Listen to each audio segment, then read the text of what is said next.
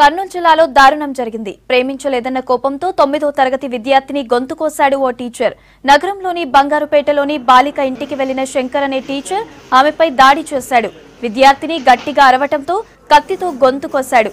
తర్వాత తాను ఆత్మహత్య యత్నం చేశాడు. గాయపడిన ఇద్దరిని స్థానికులు హాస్పిటల్కు తరలించారు.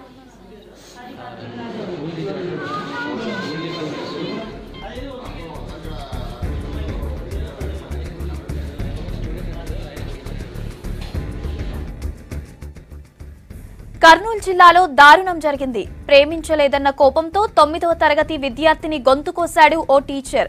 నగరంలోని బంగారుపేటలోని బాలిక ఇంటికి వెళ్లిన శంకర్ అనే టీచర్ ఆమెపై దాడి చేశాడు. విద్యార్థిని గట్టిగా అరవటంతో కత్తితో గొంతు కోశాడు. తర్వాత తాను ఆత్మహత్య యత్నం చేశాడు. గాయపడిన ఇద్దరిని హాస్పిటల్కు తరలించారు.